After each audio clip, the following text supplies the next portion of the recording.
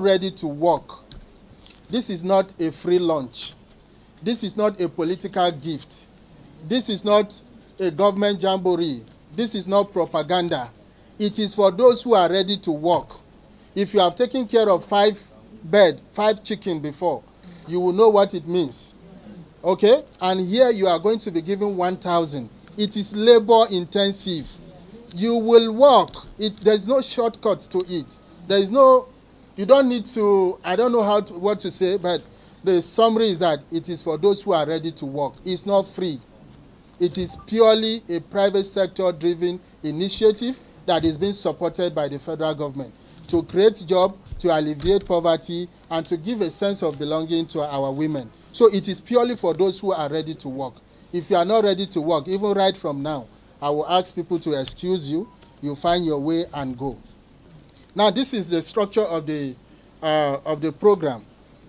After training, every farm is expected to have a farm owner. And this farm owner has to be people that has stable address.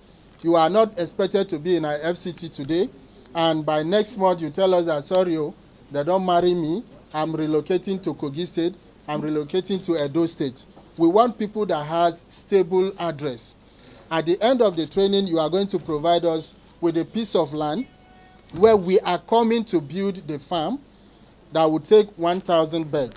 It could be a big structure, it could be in a cage system where you have 400 under, 300 beds and 300, maximum of 1,000 beds, depending on the size of land that you have.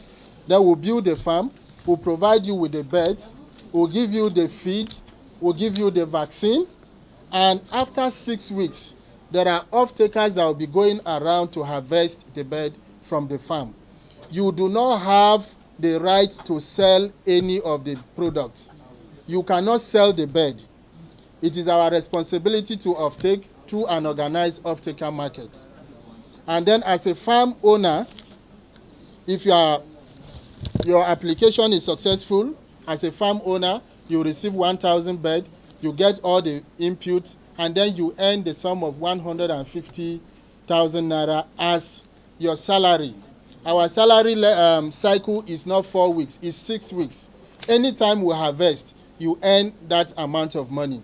Then for the staff, we know that to take care of 1,000 beds is a big job.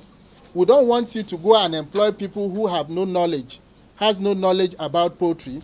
And that is why we're also training the farm attendant, 2 people per farm. They too will have the same knowledge you have as a farm owner. They will also be trained so that even when you are not around, they can do justice to the bed. And at the end of every harvest cycle, they are expected to earn 50,000 naira as their salary. Now, production cycle per year is 8 times. We are going to supply you bed 8 times in a year.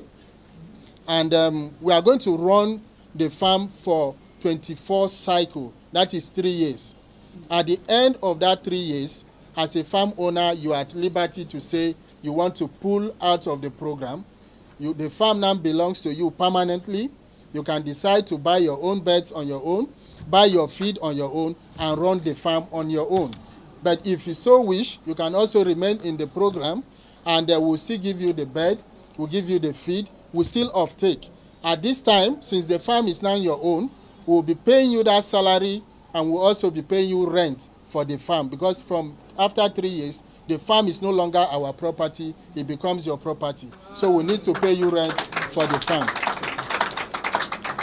Ladies and gentlemen. Yes, this is a program, one we are called NAM Super 5. The program that was designed to create jobs to millions of people in Nigeria to have a food security across the nation. Yes, we are targeting to, in mechanization farming, we have a targeting to empower 15 million people in Nigeria. In Poultry, that is a natural bed for wealth, where we are inaugurating our coordinator today. We have a targeting to empower 250 people across the 774 local government in the country. The vision is a very big one. The vision is a very big one, because when you look at what is happening in Nigeria, you find out that the only solution to this problem is farming. And the initiative wowed me. That's why we went all out. And as a beneficiary, we will use this privilege, that I call it, to touch the grassroots farmers. Those people that don't believe in Nigeria before now believes because of this program. So this is a very good one. Even in our team, we have the disabled, so nobody's left out. And she's a woman, she's a coordinator. So we are carrying women along, we are carrying youths along. So this is something that everybody should embrace. It will eradicate poverty. You empower so many persons. And as a foundation owner, I believe that we will get it right with agriculture. It is purely meant for those women who are seated at home.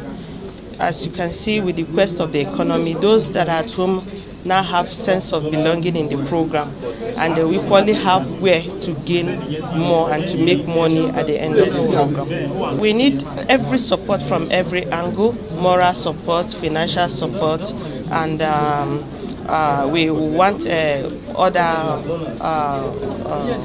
companies to equally come and partner with us in order to get to the goal of the program. We know that one of the cardinal points of this program is empowerment. So by that alone, it's going to help the people, make them self-dependent, and boost the economy as well. By the implementation, there's going to be empowerment. Already we've started mobilizing from the grassroots, from all the area councils.